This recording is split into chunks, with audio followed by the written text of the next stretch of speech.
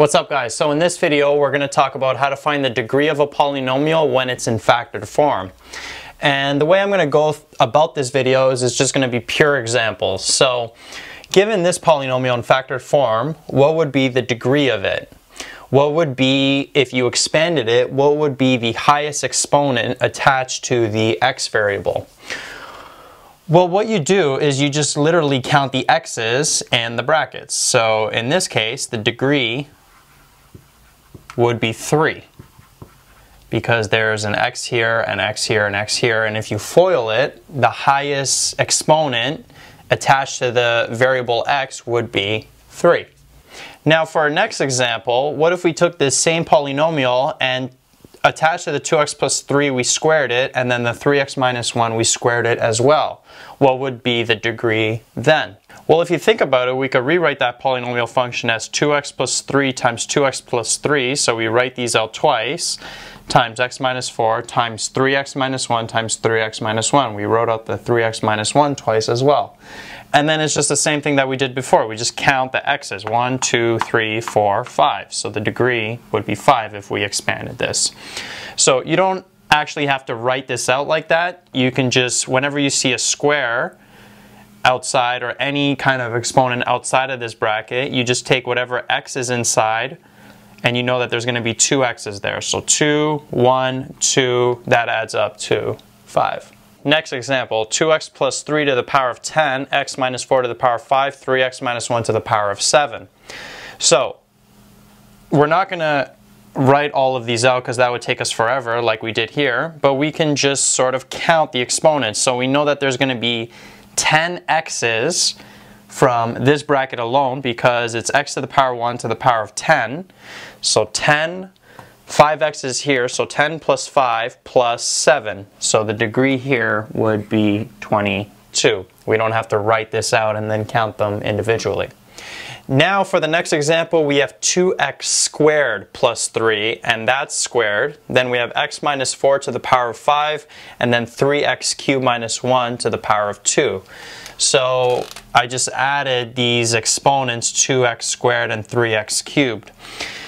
What would happen then is this bracket has a degree of 2, but if you square it, so if you were to take these and multiply them and FOIL it out, this would have a degree of 4 because it would be 2 squared. This here would still have a degree of 5 because we'd write x minus 4 5 times. So that would be to the power of 5. And then this here would have a degree of 6 because 3x cubed minus 1 times 3x cubed minus 1. What would happen is if we FOIL this, the leading term would be 9x to the power of 6 if we multiply 3x cubed times 3x cubed. So we know the degree of this here is 6. And the way that we did that, if you want to write it out in a nicer way, we took this x squared and then we took it to the power of 2, and that would give us x to the power of 4. This here was x to the power of 1, and we took it to the power of 5, so you multiply the exponents there, so that would be x to the power of 5. This here was x cubed squared, multiply the exponents, so we'd have x to the 6. So degree of 4, degree of 5, degree of 6, and then all we have to do is just add them up. So 4 plus 5 is 9, 9 plus 6 is 15. So we know this has a degree of 15. Next example, we have 2x to the power of 10 plus 3 to the power of 7, x squared minus 4 to the power of 3, 3x minus 1 to the power of 11. So these numbers are pretty crazy actually to deal with. So as we did up here, what we're going to do is we're just going to take the x term, the highest x term, so x to the power of 10, and we're taking it to the power of 7. This x term, so x squared, we're taking it to the power of 3, and then this x term is to the power of 1, and we're taking it to the power of 11. So multiplying these out, 10 times 7, x to the 70, this is x to the 6, this is x to the 11. So if we expanded this bracket here, so if we wrote this bracket out 7 times and then FOILed it, we would end up with a degree of 70. Doing the same with this bracket, we would end up with a degree of 6. And then for this bracket, we would end up with a degree of 11. So if we add these up, 70 plus 6 plus 11, so that would be what, 87?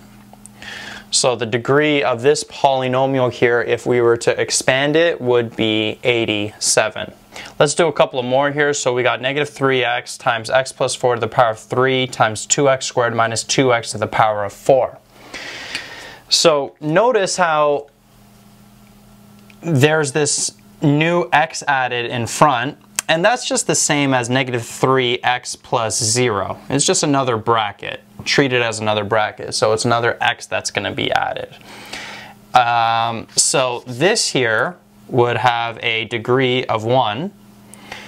This here, x plus 4 to the power of 3, it would just be x to the power of 1 to the power of 3. So if we multiply those, we know that the degree would be 3 of that.